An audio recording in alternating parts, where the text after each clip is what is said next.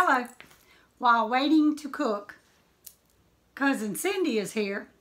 She's over there telling lies, saying she ain't got no funny stories. So she made up one along the way. No, I didn't. I said, look for me and tell me if I got makeup on one eye and not the other one, because I've been resting after church. We're trying to keep this G. I said, we got to keep it at least, and I couldn't think in it, PG. Because one of us has a potty mouth. I won't say who. Yeah, don't say who. And so her answer was, when I said, I'll go look in the mirror. No, let me look for you. I said, there's your story right there, because I knew she was going to lie to me. Okay, I was talking and it wasn't on.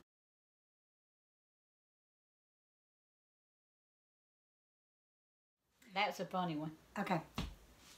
My whipping, I was about in the 7th grade, thereabout. Maybe 6th. But I want somebody to tag my cousins, Aunt Vern's children, because it was when y'all lived in that house down in Gulfdale. I know y'all lived in a bunch of them, but y'all remember, y'all had some plastic curtains. And whoever thought to make plastic curtains, I don't know. But y'all had some red plastic curtains. And I know y'all will remember. And y'all had these red curtains. And my mama went bad to leave us with nobody. I could barely spend the night with people. And I don't even remember what Aunt Vern said that was wrong. But I corrected her. Aunt Vern didn't care. But when I told the story to my mama, when she came home, she beat the hell out of me.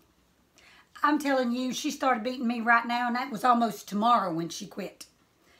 And she told me, I don't leave you with anybody that I don't trust with you. And my sister is good to you, and you are not going to disrespect her like that. Do you hear me? And I'm jumping, yes ma'am, and screaming and hollering and crying. She was killing me. Do you hear me, little girl? I was like, yes ma'am, yes. She was killing me. I'm telling you, she was beating me. And I said, yes ma'am. And I was like, where's she in my head? I didn't say a word. All I said was yes ma'am the whole time. And she said, do you see those red curtains? If my sister tells you to call those red curtains blue, you damn sure better call them blue. Do you hear me? I said, yes ma'am. What color are those curtains? So I'm thinking I'm supposed to say blue. No, you didn't. So I said, they're blue. I got another whipping for lying. Them curtains ain't blue. You know they're red. I was like, Mama, what do you want me to say? I want you to say what I tell you to say. God help you. And so I was doing the and she's beating me, and she said, I said, if my sister tells you to call them blue, you call them blue. Yes, ma'am, yes, ma'am. Finally, Aunt Vern asked her to quit whipping me. Oh, thank God for Aunt Vern, who couldn't care less. I don't even know how Mama found out but whatever it was, I was the one right. And now I'm thinking, she was trying to teach me not to be disrespectful. It didn't matter who was right or wrong. But Lord, she beat me, and when I say she beat me, I had marks on me. But them curtains or whatever color Aunt Vern said they were. And she didn't care what color. Plastic curtains though. They were plastic. And if one of her kids see this, do y'all remember them red plastic curtains? They probably do if they had them. They did. I don't think they was red. I think they were blue. I probably got the wrong house, but I remember the whipping though. It's a good one. Does it beat that one? It might. No, I didn't get hit as many times that one time taught me. Ooh. I was sitting there playing cards, me and my daddy and a brother of mine. And my mama said, Cindy, get up and do something. I don't remember what. You was crazy enough to tell her to wait a minute. I did. Wait a minute was not in her words that you tell her. She got up, grabbed the 2 before, fisted and hit me. I threw my arm up and she hit me right across there. I never told her ever again to wait a minute. And I promise you, that was the last time I told her to wait a minute. That woman was mean anyway. These kids nowadays just don't know how good they got it. They need one good whooping. I remember one time too, I was little.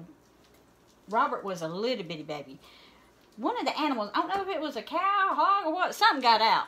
And we lived 3 miles up back in the woods. Y'all, she's dreaming all this. Just ask Grandma. Aunt Annie. She didn't get with Aunt Annie us. don't know what she's talking about because she was never there. Anyway. I'll ask her now. I was in the car. Mama and my middle brother got out to go get whatever this animal was that was out. I couldn't see him. I was scared. I was hollering, Mama! Mama! I mean, I was hollering. She got back to that car. She's got a switch. I promise you, from my butt to the end of my ankles they had some welts. I wore them for a good week or 2. And I told her, I said, why are you whooping me? She says, I answered you every time you hollered. I said, I couldn't hear you. She said, you never shut up long enough to hear me. And she whooped me good. I won't never forget that one either.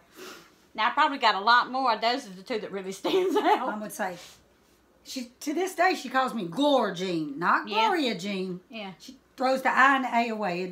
It's not, legally it's on my name, but she doesn't say it. Glora Jean, don't open your mouth. I'd say, yes, ma'am. Ow. Yeah, she'd hit me the first few times. And then she'd say, do you hear me? Don't say another word. I'd say, okay. I don't want to hear okay. No, yes, ma'am. Do you understand? And I'd say, I understand. I had to say something. You had to have that last word in. Had to. And this would go on till she hit me really, really, really, really hard. And then by that time, she was too tired of hitting me. And I just stayed in trouble for that. That's the only real thing that I got in trouble for. Her mouth. Y'all understand what? Her mouth. This was talking to me about a mouth. Mm-hmm.